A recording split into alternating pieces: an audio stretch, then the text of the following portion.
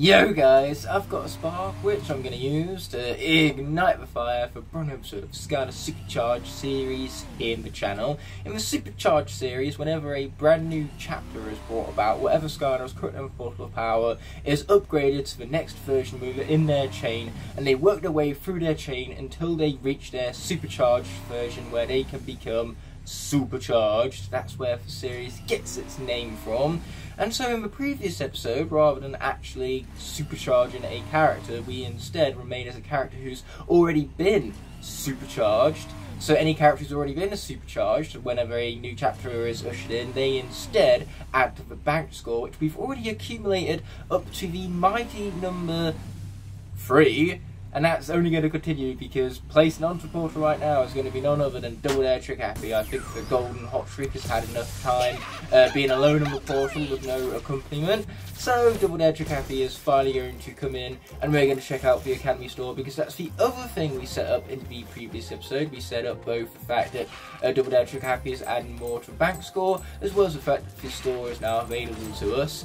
But say these little intermissions between levels count as their own chapters, so at the end of these intermissions in the Academy, this time that intermission is going to be concluded by Double Air Trick Happy, which is going to add once again to that bank score.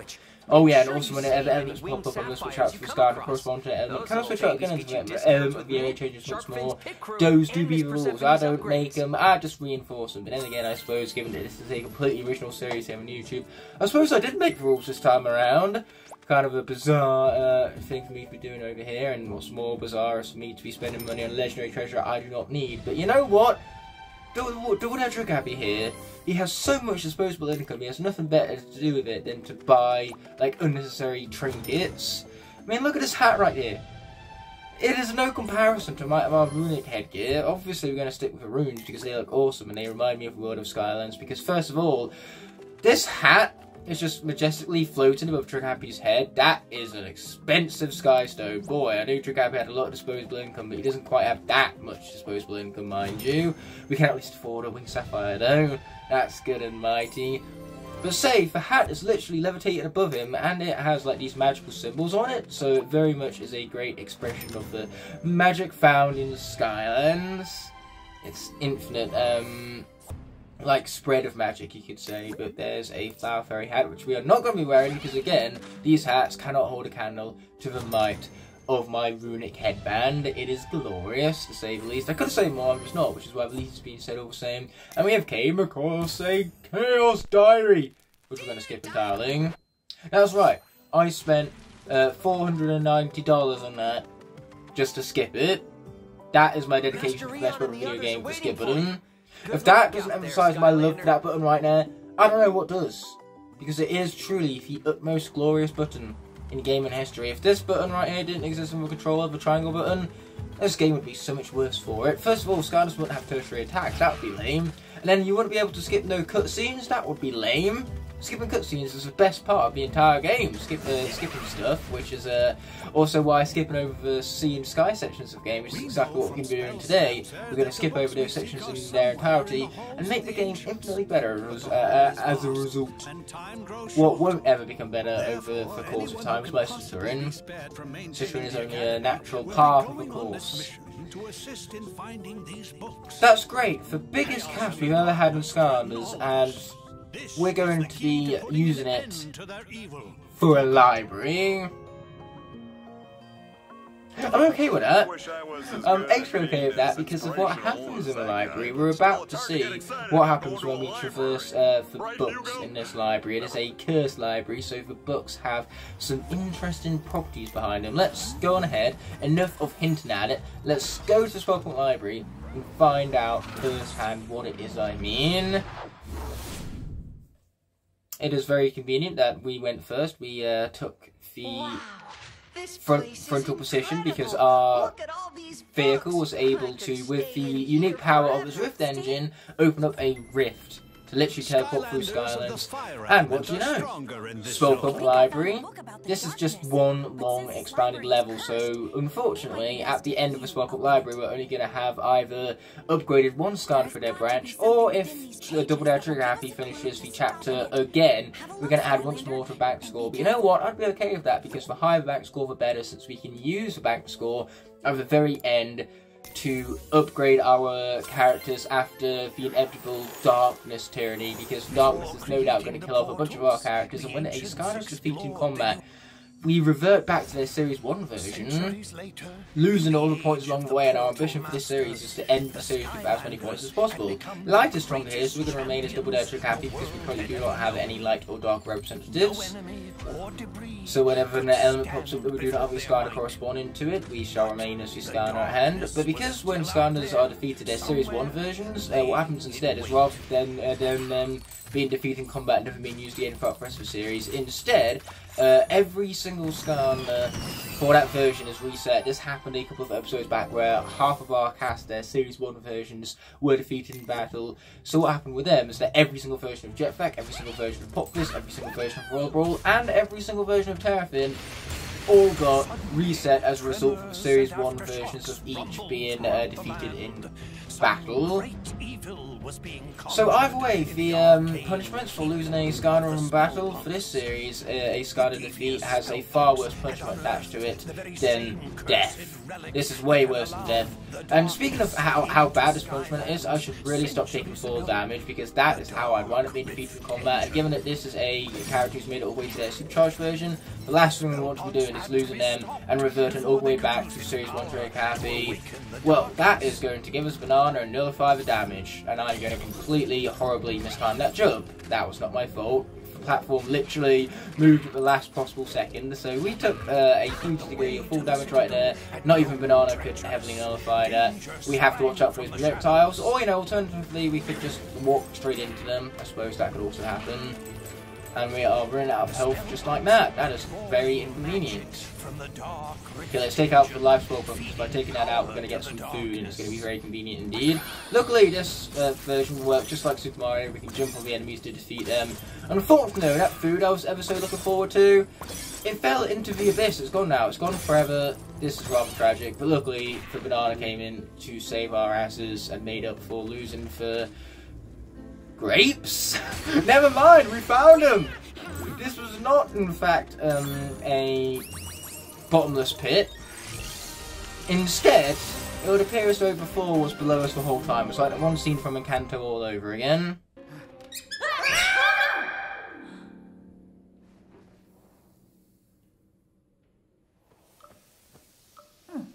But now, the Encanto references out of the way, we have Lava Lance Eruptor's Soul Gem, which we're absolutely going to be previewing, because I want a taste of that Lava Lance Eruptor power. When we eventually get Eruptor all the way through his little chamber, all the way through his different versions, this is what it's going to like. This is what it's going to look like even when he becomes Supercharged. Anyway, we're going to collect all of that money, because I desperately need that money after having spent it all on things that I did not need. I mean, that is true. If Persephone accepted something else for upgrades, then I wouldn't need all of this money for upgrades now, would I? That was painful. That is why I need upgrades. There's lots of pain going around right now. I want the melon. I somehow jumped over the melon. But yes, that is what makes this whole library so epic. The fact that whenever we enter into a book, it changes up the gameplay entirely. We go into a 2D plane where platforming is prioritised over combat, and the graphics are absolutely gorgeous. This is the most scenic Skylanders level, hands down, because the soul-shaded colour palette is so sharp and contrasting. It is so pleasing to the eye and really draws you in to the storytelling. Plus, the voice actor brings so much charisma to his role, including that part right there, you heard it. The voice cracks, some professional voice acting at work. Yeah, that's great there, Callie. There's another book which we're just going to entirely ignore because it's a Sky section, and I hate Sky sections. Yeah, how about no? Maybe I shouldn't. Also, no. No, I will not. Oh wait, there is Flynn over here who's actually excited about the book for once. So Flynn's excited about the book, and the book has to have something awesome to offer. After all, Flynn does not get easily excited by books, we know this by now.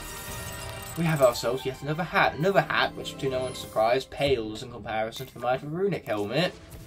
Why did they even make more hats? Like, seriously, they peaked with the runic helmet. Surely they knew that they weren't going to make anything nearly as awesome as that, following it up. So there was just no point making new ones, knowing that they could only go downhill from there. There being the runic hat. Either way, let's explore this book without further ado. This is the last time of the level where we actually play through one of these sections that isn't a vehicle-based section, because the final section of the level, that's mandatory, is a vehicle section, unfortunately. But it is one of the better ones the entirety of the game has to offer. That is convenient. The current element of the area is the same as the Skylander portal. Trigger Happy is already corresponding with the current element of the area, the element of the area being tech, and there's some food here to heal us up from the health we've lost already. That is also convenient. There's much convenience going on right now on screen, even though it seems like another episode where we're going to be playing as Double Dare Trick Happy, some more Double Dare Trick Happy, and nothing more than simply just Double Dare Trick Happy. The game just seems to love Double Dare Trick Happy. I couldn't blame it, but we know the game loves him so much because of the fact that these elemental areas, they're generated by random. It's completely random as to what the element of the area is going to be. So the game has chosen tech at random. But that randomness also comes with a little asterisk to where elements that you use more commonly throughout the game are more likely to pop up. Since I've used Double Dare Trick Happy a lot throughout the playthrough, it means that the game thinks I like Tech Element a lot, so it means Tech Element is more likely to pop up. It's weird though, because Light and Dark seem to keep popping up, even though I haven't placed onto the portal a single Light or Dark character in this entire playthrough. So yeah, clearly that system for the randomly generated element of the areas, clearly that system isn't doing its job correctly. It had one job and it's failing it miserably. Though, to be honest, I prefer doing this out job in the first place, rather than picking elements that are used commonly throughout the playthrough. I would like random elements to actually be generated at random. Yeah, there are other sections in this level that we could access, such as the Supercharger gate and obviously the combat challenge, but those are risky. And the whole idea of this series is to take as few risks as possible. At the end of the day, we want that score to be as high as possible at the end, and that is accomplished by avoiding our characters being defeated and taking minimal risks. Oh good, he does take full damage. I was wondering if the Swapper was going to die from falling then, and he did, so now I'm happy. Enemy deaths, they bring me absolute pure happiness. There is nothing in life that makes me happier than murdering enemies in cold blood. Okay, here we go. We have projectiles now, and projectiles in a 2D plane. 2D planes and projectiles, I should say, they do not mix. Okay, give me food. That's not what giving me food looks like. There you go, that's more like it. They gave me food. In fact, I got 2 banana bunches from that. Those were some delicious bananas right there.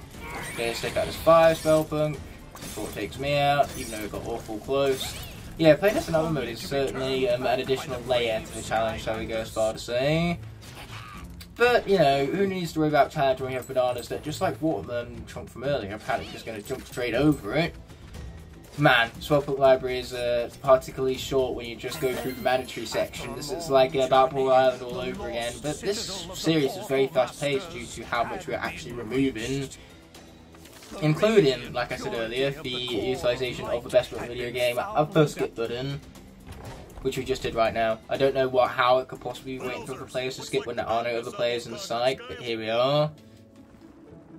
So now let's push this further out of the way. I need to make some extra time to get some more ads in this video, because I'm all about that money. That's the only reason I do YouTube, you get that money.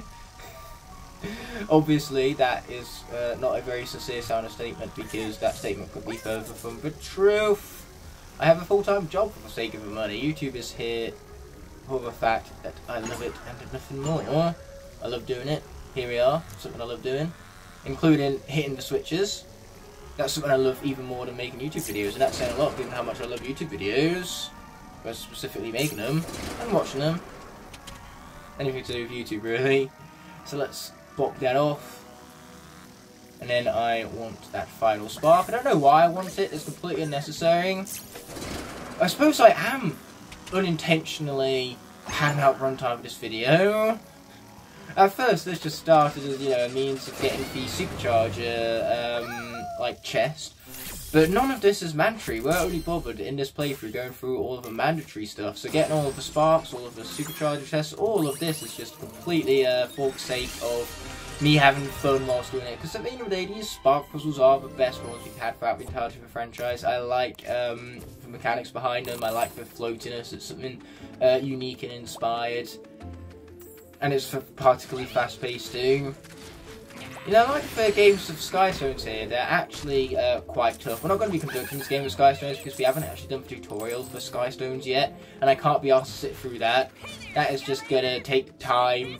It's going to take minutes of my life that I can't get back. So whilst I will go out of my way to collect all of the sparks, I will not go out of my way to do the conduct the Skystones tutorial.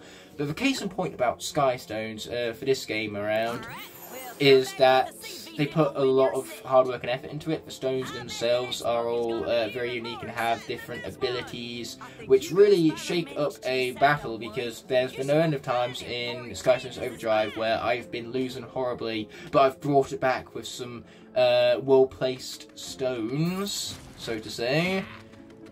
And the game is quite a marathon, you know. Your opponent starts off either with 20 health compared to your 30 on either medium or easy difficulties. On hard, it's 30 to 30, and on that mode, it's 30 to 40. So to reduce your opponent from 40 health to 0, it takes a long time and it demands actual strategy. You can't just play your stones willy-nilly and win with ease like you can in Trap Team.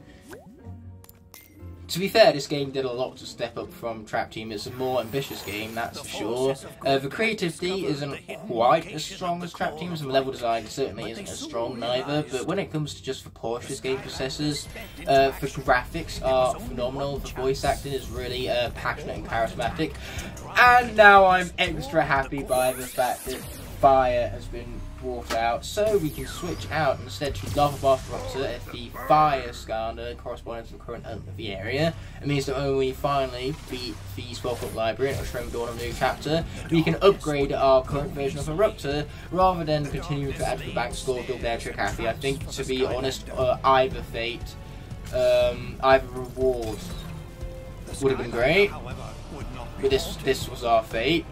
This was for a reward we were fated to receive, it seems.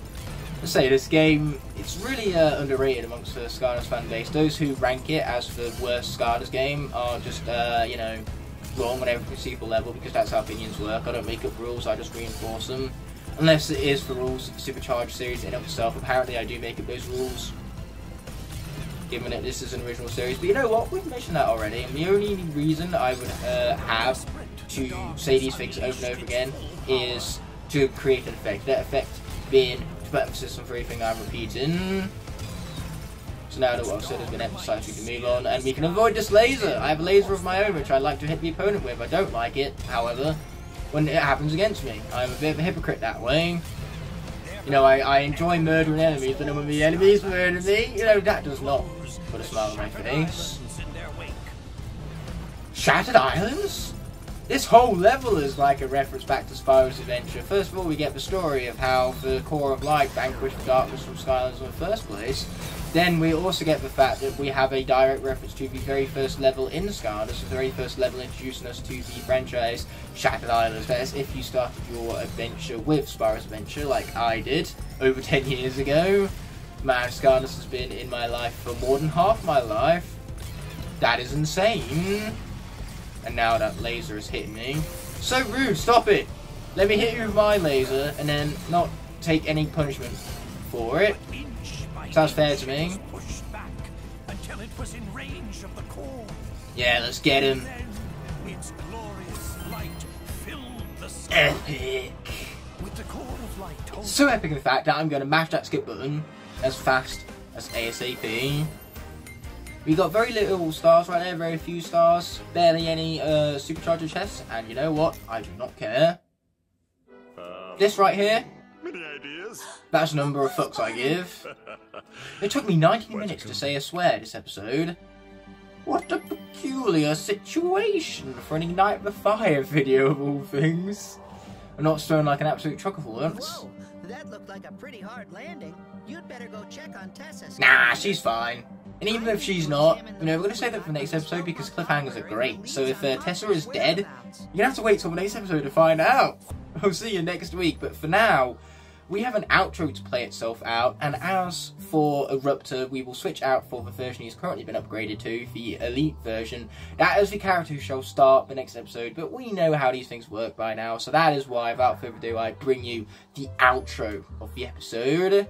I cannot, in good conscience, end off this video without first thanking all of my incredible channel members whose continued support help make these videos possible. Without them, these videos would be near impossible to make, so from the bottom of my heart, I truly appreciate every last one of them. If you enjoyed this video and would like to see more, there are plenty of options on screen now to explore, and please consider subscribing to keep up to date with all my content. On that note, this video is coming to an end, so thank you so much as always for watching. Until the next video arises, peace!